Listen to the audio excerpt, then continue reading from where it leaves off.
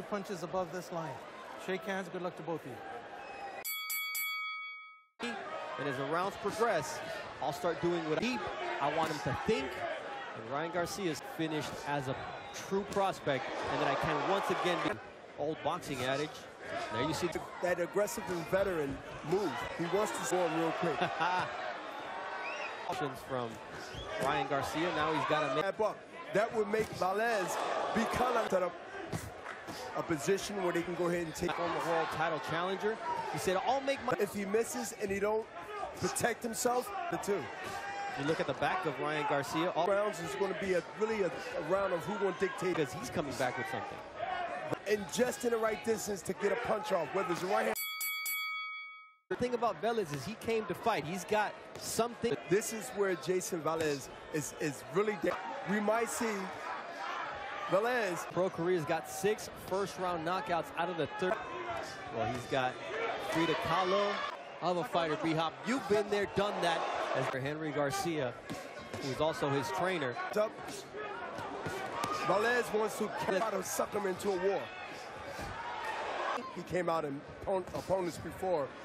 The other fighters, and that's something that you would like to see face once again. And there's a low blow from Velez. In a way of keeping him off him, which is not going to be a good thing. The gear. Ryan Garcia connects with a nice left. But he has to throw more than one. And Velez noted, looking to prove that he belongs amongst those. Is setting up a right uppercut or a left uppercut. I think that he can just do what he wants to do against Lecking at a fast food chicken place in Puerto Rico. Left hand and right hand, or Velez is going to run right in. Both of these fighters know how they got to win this fight, and also of Jayson Velez go a little weak, and here comes. I think that because he hit him with an easy shot, that it's over. Let Garcia get frustrated, get tired.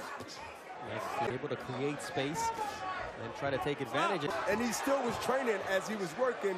And more combinations. They just want to see Ryan put 3-4 at a time. They're like Garcia has to figure out with that right uppercut that I mentioned earlier.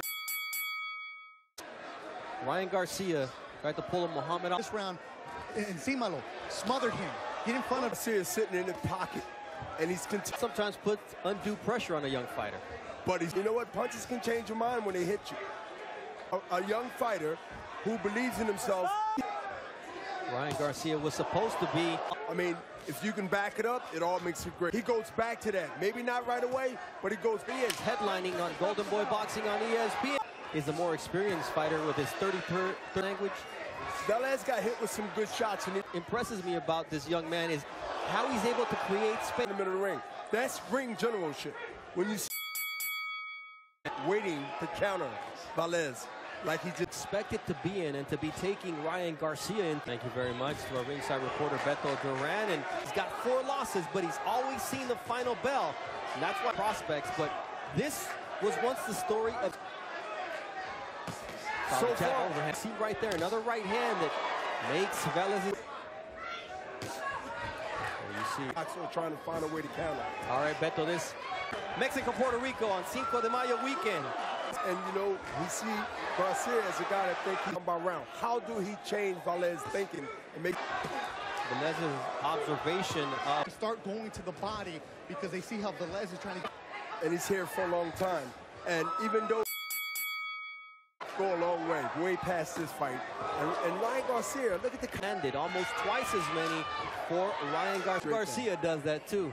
So I'm sure Golden Boy Boxing is happy as punishment.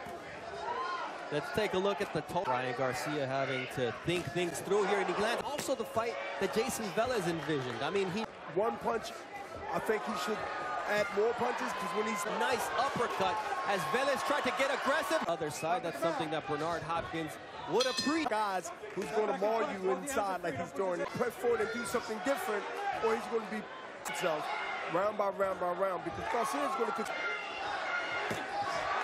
Velez hit with 10 punches, and he takes that play away.